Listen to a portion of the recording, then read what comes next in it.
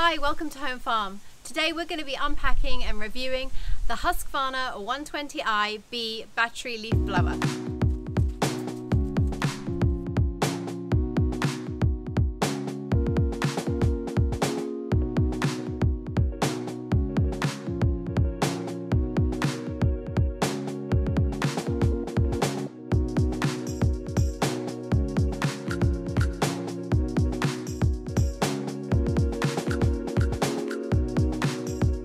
We're officially Huskies.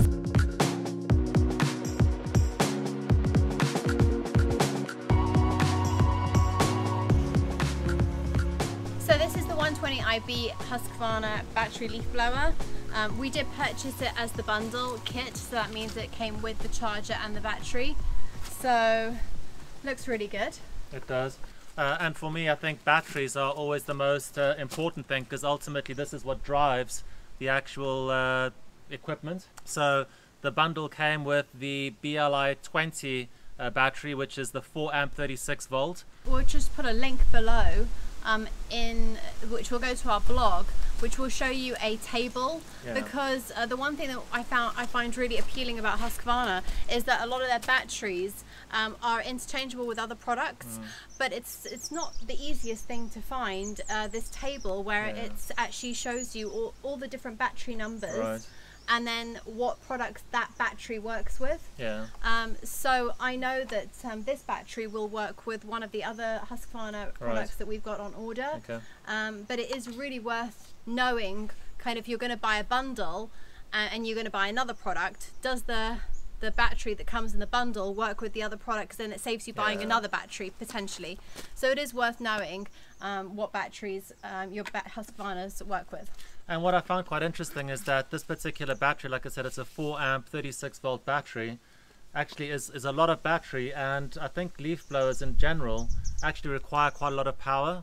So I think it'll be interesting to see how long that battery is able to keep this particular leaf blower operational on one charge. And if that works with the data that's actually reported on the chart. Yeah, exactly. Because on the chart where it says what's compatible, there's also a usage time. As you can see, we're obviously in a rural property, and on our small holding we're surrounded by beautiful trees, and as much as I love autumn and I love seeing all the leaves changing colour, it's one of the most beautiful times of the year for us up here. We do end up with a considerable amount of leaves on the ground, and we want to start to be able to use those to mulch and for our compost. So we don't really necessarily just want them to just blow away. We want to be able to, in a controlled fashion, blow them into a pile, be able to collect them and use them. Also, as you can see, we've got quite a large gravel driveway, so raking up leaves here is not very effective and takes an awful long time. So I'm really hoping that this is going to fulfill its purpose and make life a lot easier, and also help us create our own leaf mulch. So let's go charge these, see how long that takes, and then we can put it to use. Excellent.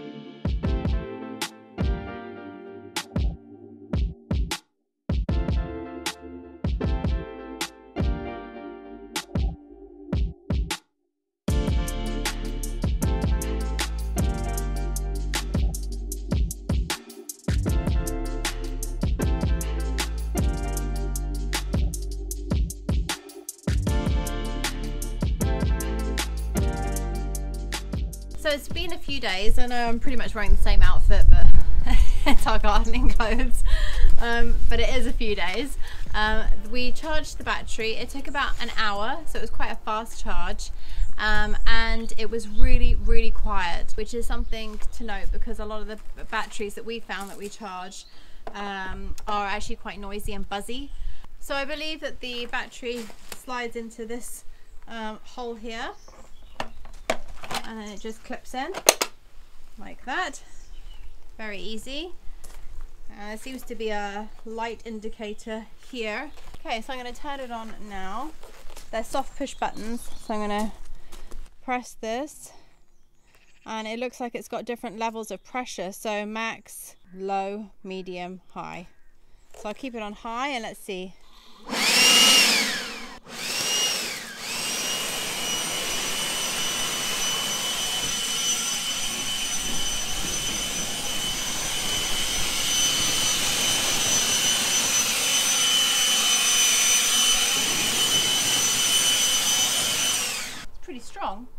Should we try it on medium?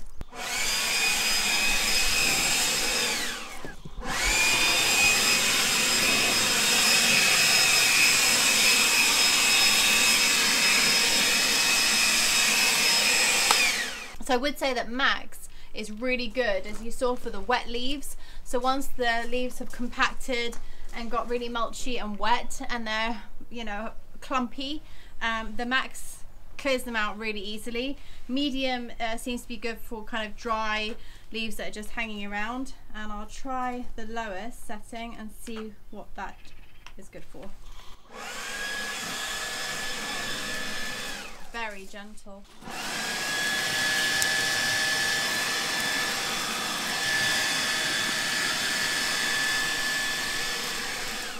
Yes, I would say that as you just saw on the fun, the lower setting is really nice when you're going around delicate plants, because you can still clear the leaves.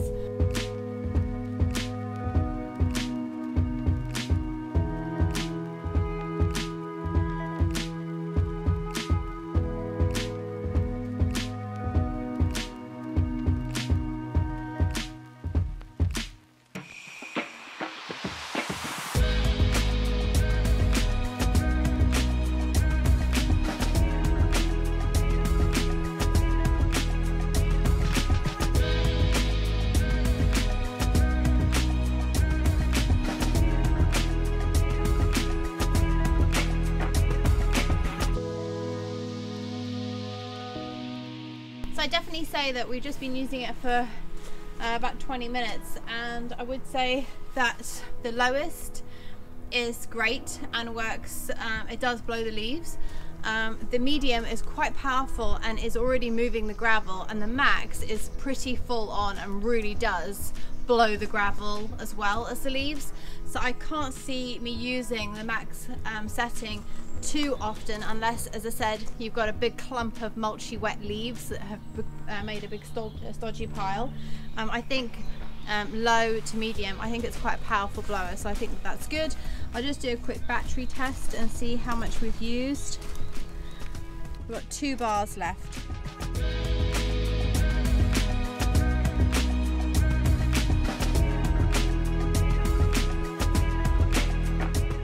I can definitely see why professional gardeners use these. Really great for getting right underneath bushes and things like this that are harder to reach with the rake. So very, very convenient.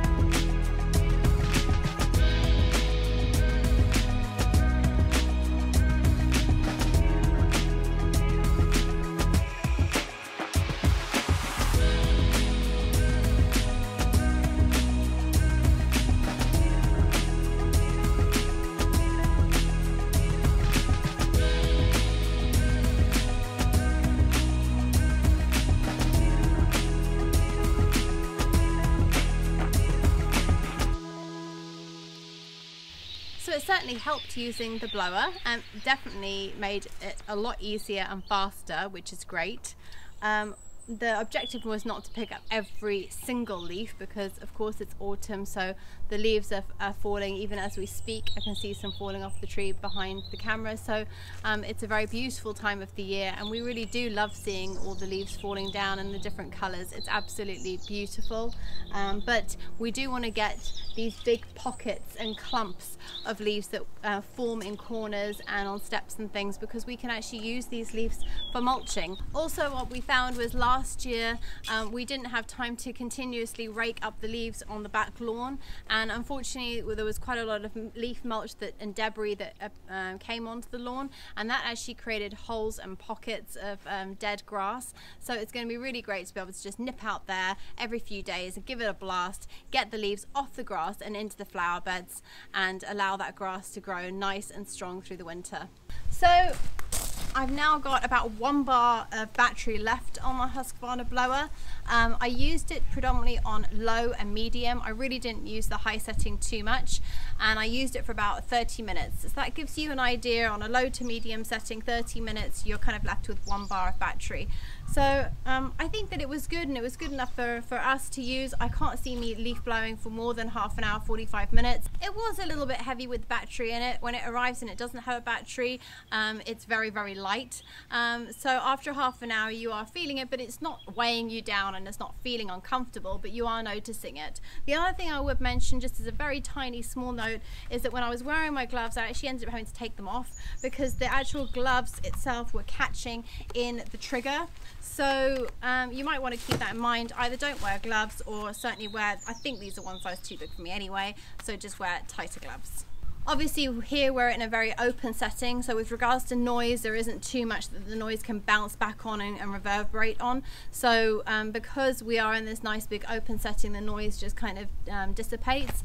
But I wouldn't say it was that noisy. I would say on the lowest level I could still speak to Mars. On the medium level I could raise my voice and speak to him, and on the highest level I would have to shout. But it certainly didn't need any earmuffs or anything like that. It was very comfortable sound, and quite suitable for domestic use. With regards to buttons, I think that everything's well placed. Just from the weight, I would feel that that's too much tension on my wrist and it wants to drop down if I was to move and press buttons. So I just kind of leave it hanging on my leg and leaning on there, and then I just press the buttons I need to. The trigger is really great. As long as I don't have my gloves on, it works really nicely, and it starts and stops quite quickly. So first time using a Husqvarna product was really good. I was suitably impressed. We've got a Husqvarna pole saw that's in the garage, and it hasn't even been unpacked, so we need to unpack that and review that. We've got quite a few jobs coming up for major pruning, winter pruning, so we'll definitely be able to share our thoughts and show you what that's like. And then I've got a Husqvarna hedge trimmer on order. It keeps getting delayed, unfortunately, but I'm really hoping, fingers crossed, it's going to arrive at the end of October and November. So if you're interested in more Husqvarna product reviews, please subscribe and ring the bell, and thanks very much for watching, and we hope to see you on our next video.